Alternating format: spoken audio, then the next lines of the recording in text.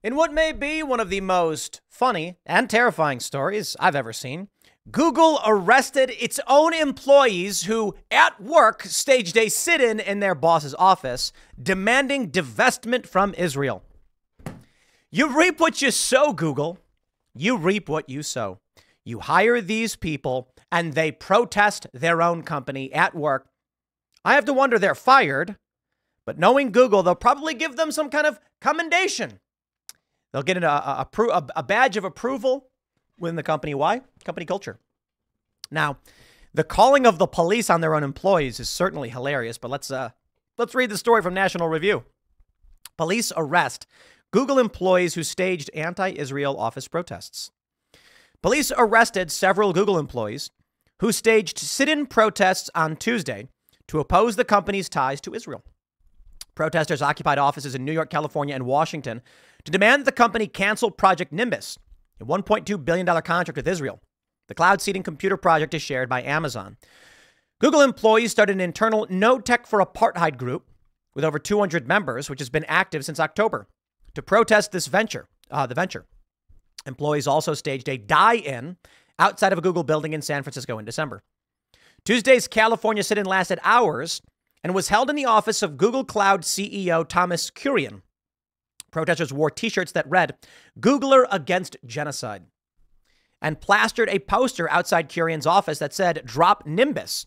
A man confronted the protesters, notified them that they had been placed on administrative leave, then asked them to leave voluntarily before calling law enforcement.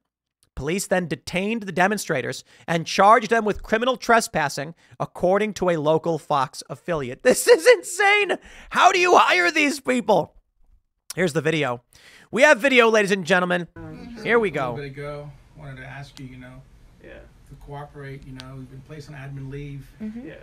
And, we'd like to see if we can do this voluntarily, so. It's kind of hard to hear. We don't really care. He's saying, I need you to leave. They're refusing to leave. And then I think in this video, we actually have the police come in.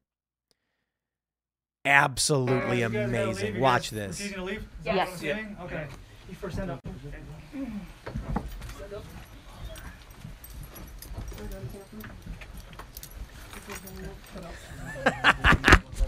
I wonder how much Google really cares, though. I suppose when the boss calls the cops on you. Wow. So they're all put on leave. Physically impeding other employees' work and preventing them from accessing our facilities is a clear violation of our policies, and we will investigate and take action.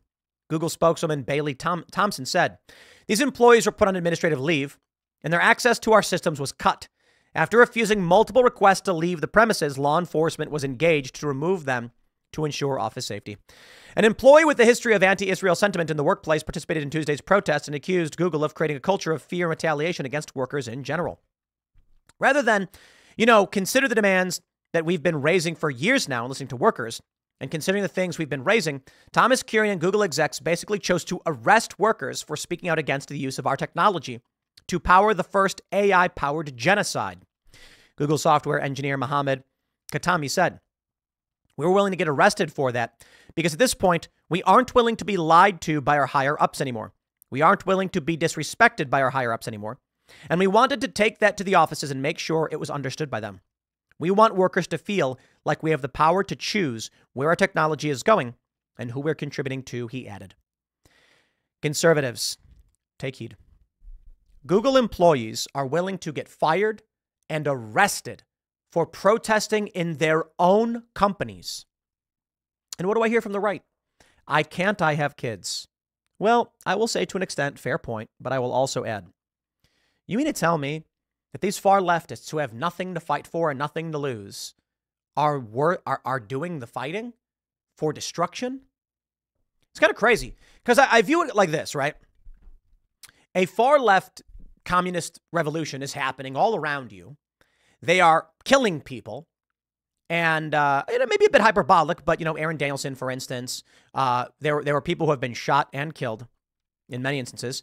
And I would also extend this to, while there have been direct confrontations like Aaron Danielson, which is a direct killing, you have the rampant crime as a result of their policies, which is resulting in people dying. In New York, getting pushed in front of trains, having their legs severed off. One lady was. Wow. Crazy story. This is what's fascinating to me. You'd think if you were in your home with your children who were eating their bowl of porridge and far leftists were coming to take over and enforce communist rule, which would see your children die, which would see your children die, that this father would say, I will do everything in my power to fight back against the communists who want to harm my family. I suppose it's fair that many people, when facing the barrel of authoritarianism, just get on their knees and say, thank you, master. That's what we get from a lot of people. I get it. It's just seemingly paradoxical. The left has nothing. Many of these people do not have children. Many of them do, but many of them don't. And it's the people who have kids who tend not to want to resist when you are the one who actually has to. Isn't that weird? And then they go, Tim, you don't even have any kids. What do you know? Logic and math. If you have children and you accept communist dictatorship, your children will be killed. They will live in pods or they will eat bugs. Now, by all means, many of you may be saying, I would rather my child be alive, but locked in a pod and eating bugs. Okay, I guess. I'm not you. Suppose a lot of people would rather, given the choice between their child dying, they would choose to have their child sterilized. And that's what we see from a lot of these liberal leftist parents, where they're like, the doctor goes to them and says, you can have a dead child or a trans child. And they say, oh no, oh heavens me. The reality is that's a false choice. For many of these conservatives, you can have a free future with risks. Or you can have your kids living in a pod and eating the bugs and being servants and slaves. It's kind of wild. We're setting up the new studio. And we had some creepos drive onto the property. Nobody knew who they were. And we have pretty heavy security and stuff, so we're not super worried about it. But of course, there are some complaints. People are upset. They're like, we got to figure this out because it's a big property. And if we're doing events and stuff and we have these buildings, we need security. And I'm like, no, of course. So we have it. But we got to take it more seriously with some physical barriers and things like this. And I said, welcome to freedom. New York, you have no freedom. Criminals will push you in front of the trains and they'll say, well, just another day in New York. In West Virginia, if somebody wants to drive onto our property into the heart to do us harm, we're strapped. And that's freedom. You think living in New York, where you have no freedom to defend yourself, you'd think you'd be better off? Well, there's police. They'll protect you. No, they won't. The reality is, in a place like New York, not only do you have no freedom, you also have no security. The people who would give up their security, or I should say give up their freedom expecting security, you will get neither. You will lose both. I believe that's what Benjamin Franklin said. Maybe it's apocryphal, but he said, those who would give up a little bit of freedom for some temporary security deserve neither and will lose both. But it's true. New York being the best example. In New York, they say, what do you need a gun for? Just call the cops. What happens? Now criminals with guns are killing people, pushing them in front of trains, among other things, and the cops can't do anything about it. So you have lost your freedom to defend yourself. You have lost your right to defend yourself, and now you are facing the brunt of tyranny. The police will arrest you like Daniel Penny if you defend yourself. Then you have West Virginia, where you're out in the middle of nowhere for the most part, and there are bad people because they know there's no witnesses. They can come on your property. What are you going to do about it? But hey, guess what? I got guns, and a lot of them.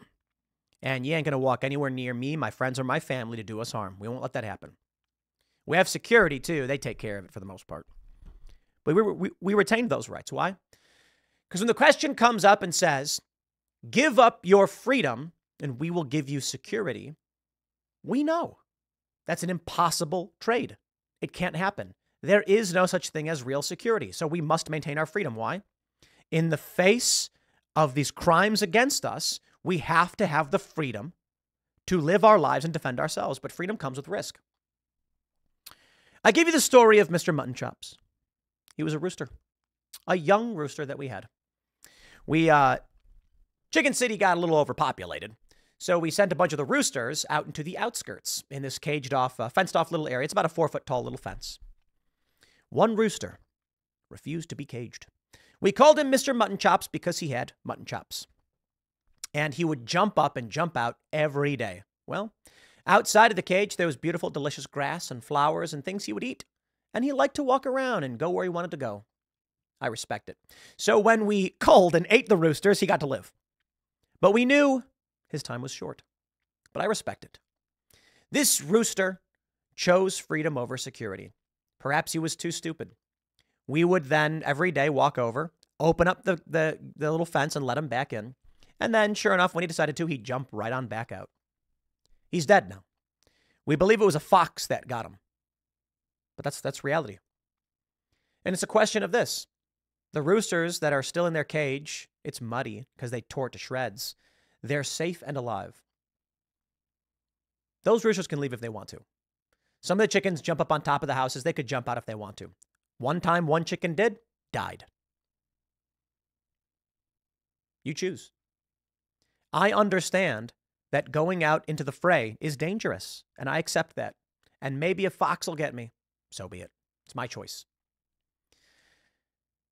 You take a look at what's going on in the world, and you have people who tell you, you must give up your rights to keep and bear arms. You must give up your rights to defend yourself. And then we'll give you security. And what happens? It doesn't work. So what do we see now, and how do I relate all this? The good men and women who believe in the United States, who say, I will not speak up, I will not protest, because I have kids. Okay. Your kids will live in the pod and eat the bugs. If you're okay with that, then we got no issues. There you go. Maybe you're offended by the idea that your children would be subjected to slavery and forced to eat bugs off the ground in front of communists. Maybe the idea of these communists in these offices smirking and sipping on wine while your children lick their feet pisses you off. Maybe. But my point is this. The left is willing to get fired from their job and arrested from the inside of their own offices. And for what? Most of them don't even have kids. I shouldn't say most, but many of them don't. And then you, with children, with something you must fight to preserve, this great nation, would say, I can't stand up for my rights. Okay. I'm not going to tell you to live your life. I'll just tell you, do the math. The math is simple. These same communists at Google will have your children licking their feet while they laugh. Is that the future you want for your kids? Okay. Well, if it's not, you need to speak up, vote locally, help be active in your community. I saw a great post, and they said the reason why this is happening is that the factions have divided into two principal groups, those who want to impose a worldview and those who want to be left alone. And the end result of these worldviews is obvious. Those who will impose will never stop, and those who want to be left alone don't organize. You choose. It's up to you. I fear what happens in November if Trump doesn't win. I really do. I suppose we'll see. Next segment's coming up at 8 p.m. over at youtube.com/TimcastIRL. Thanks for hanging out. We'll see you all then.